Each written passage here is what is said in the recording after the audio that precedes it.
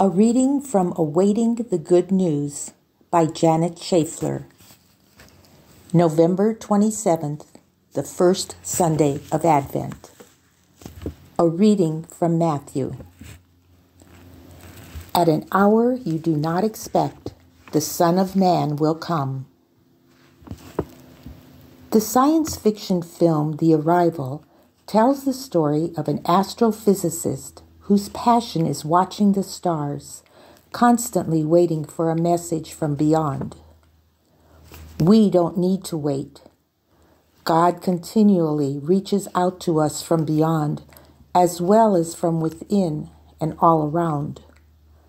The arrival that comforts and challenges our lives takes place constantly, as well as in Bethlehem 2,000 years ago. Today's gospel guides us to wait for the appearance of the Lord. We really don't need to wait, for our God is always here. Rather than waiting, we need to incessantly watch.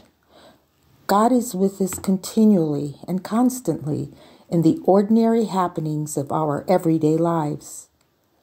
Watching for the Lord means that our eyes and hearts are wide open to the possibility and reality of God with us anytime, at all times, in any person, in every event.